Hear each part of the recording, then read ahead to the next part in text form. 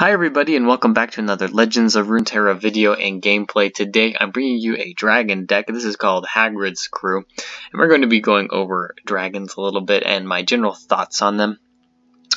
First, let's talk about the deck a little bit. We have here a complete dragon deck. We're running most of the dragons except for maybe the Inviolas of Vo. Yeah, we're running pretty much all of the other dragons. And this deck, we're also running 2 Mobilize and we're running Dragon's Clutch. The two actually work together pretty well because we can draw 2 dragons from our deck and then use Mobilize, get them to like a decent range and be able to play them on subsequent rounds. Usually when you run Mobilize, you want to put it in a deck that is fairly, I guess, unit heavy so that you don't waste a lot of its potential by not being able to reduce the cost of spells in hand.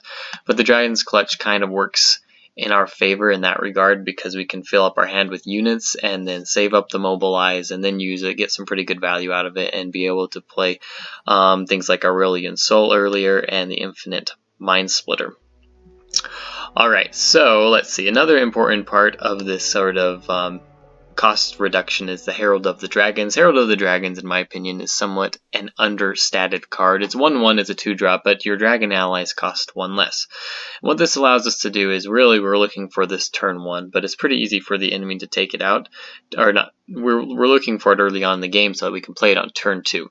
And then what that allows us to do is play the White Flame Protector turn 3 because we don't have a dragon that we can play on turn 3. We are forced to kind of include the White Flame Protector for a decent curve, and hopefully we have the Herald of the Dragons by that point. Alright, so yeah, as I mentioned, the White Flame Protector is a 4 cost. That is the least kind of cost of any of these dragons. The least amount that any of the dragons cost is 4, and then we've got the Fuse Firebrand at 5, Screeching Dragon at 5, and then the Infinite Mind Splitter at 8, and Aurelion Sol at 10. So you can see they're really, really expensive units. And yeah, if we're forced to kind of include these dragons to make use of Dragon's Clutch, then we pretty much have to include most dragons in the deck if we want this to make sense. Alright.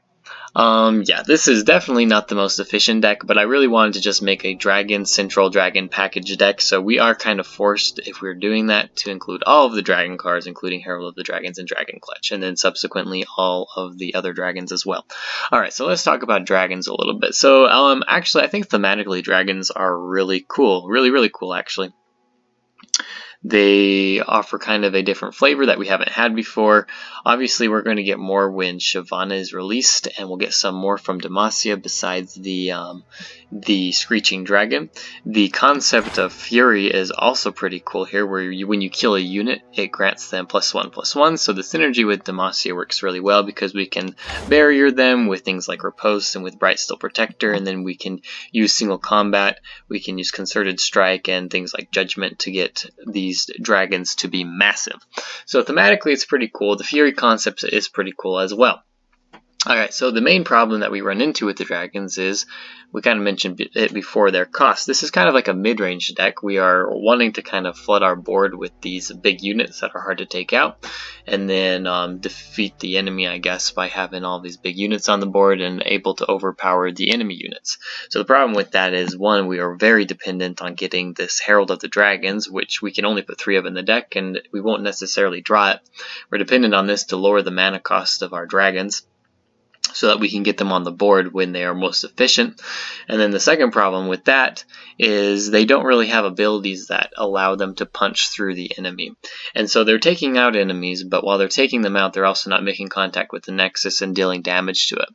And this is a big problem once you get to later in the game, because it becomes less about how highly statted your units are, but more doing direct damage to the Nexus. If they can put out chump blockers at an efficient, costs, and they're able to fill their board over and over again, then our dragons don't really get value if we can't make contact with the Nexus. So that's a big problem. The Infinite Mind Splitter does help a little bit with that because we can stun the enemies, but if they have too many low-cost enemies, then they can just replace them, or they have ways to deal with the Infinite Mind Splitter. So there's that. Yeah, so really, in order for dragons to become a an efficient archetype, we need to get some lower costing dragons, which kind of, I think that Shyvana will most likely, this is kind of a bold prediction, I think Shyvana is going to be a 3-cost champion that we're going to be able to put out on turn 3, and then that doesn't really affect her with Herald of the Dragons, because we have to play Herald of the Dragons, and then the next round we can play Shyvana for 2 mana. So I think that Shyvana will be a 3 mana dragon, and I think that she's not going to be a dragon at first until she levels up, and then she turns into a dragon, and then she'll get like the dragon synergies once she levels up. We'll see if I'm right about that, but that's kind of what I'm thinking. So we're going to get some more earlier game Demacia cards. I think that before Shyvana's release, the Herald of the Dragons is also going to get at least a health buff. I really think that this card is understated, even for, you know, it's got a pretty powerful ability, but what is this doing for you if the enemy can take it out the same round you play it? And there are a ton of 2-cost spells that can take out Herald of the Dragons, Mystic Shock, Thermogenic Beam, Make It Rain, and Vile Feast, all 2-cost cards that can take her out automatically. So I think that this is going to get a buff. I think it's going to get a 1 health buff, and that should help it be able to survive a little bit longer, because really you don't get value out of this card unless you have a lot of dragons in hand and you're able to put them down. Yeah, so that's kind of my thoughts. They're going to buff up dragons before Shyvana's release, and then the Demacia, we're going to get quite a few new dragons that are going to have an earlier curve and give us a little more variety with how we play them. It runs as a mid-range deck, but it is a little bit too slow to be an efficient mid-range deck, and it's not allowing us to win during the mid-game. Alright, and then Aurelion Sol, you can get him out quite a bit earlier. If you got 1 Herald of the Dragon down, if you use Mobilize once while he's down, you can get him out on turn 8. That's super important right now, because the enemy is able to do that as well with kind of their mana ramp decks and their ability to get him out earlier. And then with Aurelion Sol, if you're going against like another Aurelion Sol, and there are so many of them right now, it almost, like, whoever gets the best celestial cards is pretty much the one that's going to win the game. If the enemy gets obliterates and you don't, and they can take out your Aurelion Sol, I mean, they're going to win the game.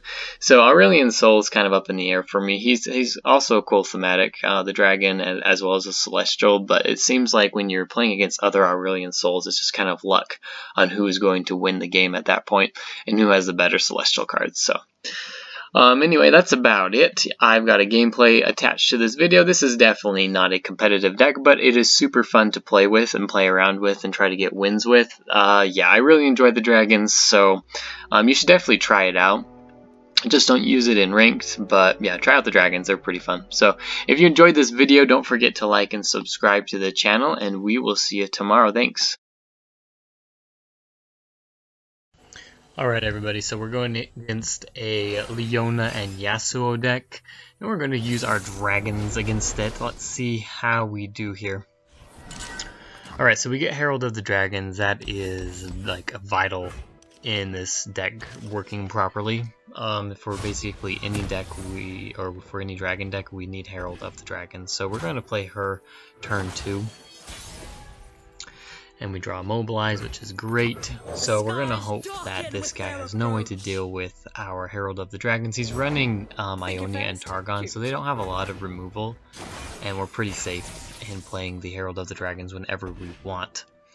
Alright, so we are going to play our Bright Steel Protector on our Herald of Dragons here. This should dissuade him from attacking, which is good for us. Or he will attack. And I'm actually just going to take him out with my Bright Steel Protector here. I don't think there's really any point in not doing that, and I kind of dissuaded his other unit from attacking here. Alright, so now we can play Screeching Dragon on turn 4, which is great. This is a 5-cost card. And yeah, so he's going to stun us here. Feels kind of bad, but he is, I guess, forced to use this Leona here earlier than maybe he wanted. And we're just going to have to skip the round. We're not going to attack with our Herald of Dragons. Alright, and we get Concerted Strike. That's another good card here. Really good card that we can use to kill his Leona, or now this Raven guy. So we're going to pass and let him attack, which he most likely is going to. Alright, so he uses Zenith Blade, that's even better, so he has absolutely no mana here. We're going to use Concerted Strike. We need to make sure the order is correct, so we target we use our Herald of Dragons first, and then our Screeching Dragon, so the Screeching Dragon gets the buff, he kills the unit. Alright, and we buff it up, which is also good because now we can threaten his Raven the Spear, or whatever his name is. Okay, we get a good draw here. It's the Bright Steel Protector. This is really good for us. And he plays Yasuo, so of course I'm going to target the Yasuo here. And we're going to force out a Yasuo spell. I can't remember what it's called at the moment, if he has it. And he's emoting, so yeah, he's got it. Still Tempest. Okay, so he's going to use Still Tempest. This is still really good because I have the barrier, so he's not going to damage my dragon at all. So we get that out of him almost for free. He does level up his, work on leveling up his Yasuo, and he buffs his what's it called? The Fury Tail or whatever it is. Feyblade Twirler, yeah. The Feyblade Twirler. Alright, so we're going to actually play our other dragon here. It might have been okay to kind of conserve our mana, because we do have a lot of spells in hand at the moment. But yeah, we're just going to play our other dragon. Okay, so he's using Zenith Blade on his Yasuo. I don't really want to go for single combat before he buffs up, because he could have a deny. Alright, so he's using some of his Daybreak units here. Setting up for a pretty good attack. I wish I had one more mana for this round, because then I could use Judgement. But not much we can do about here. I'm kind of surprised that he didn't attack with everybody. And I'm going to take out most likely his Raven Daylight Spear here, because I don't want him getting any more daylight procs. This is going to allow me to kill both units. I do sacrifice my own, but I'm putting myself at the 6 attack stat, so I can actually take that unit out. Take 2 units out here with 1 spell, which is super nice. And we're just going to end the round.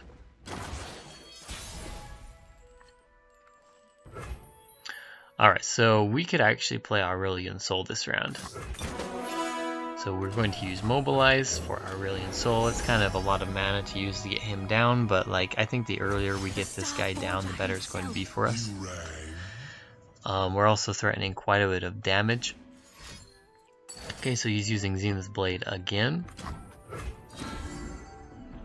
And we're probably just going to end the round and be happy that we got Aurelion Sol down on round 8.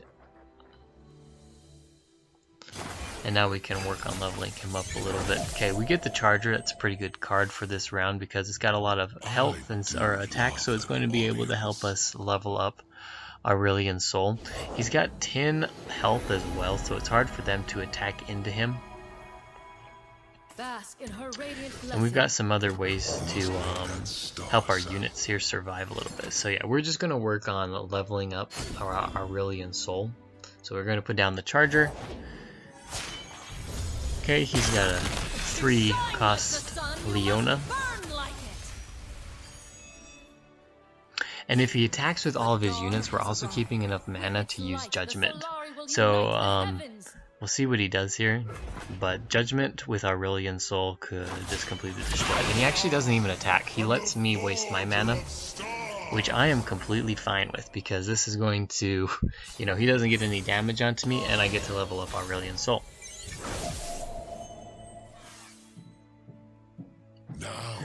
Alright, so we've got some pretty good cards here. Our Celestials are now 0, so we can basically try to get his denies out of him for 0 mana.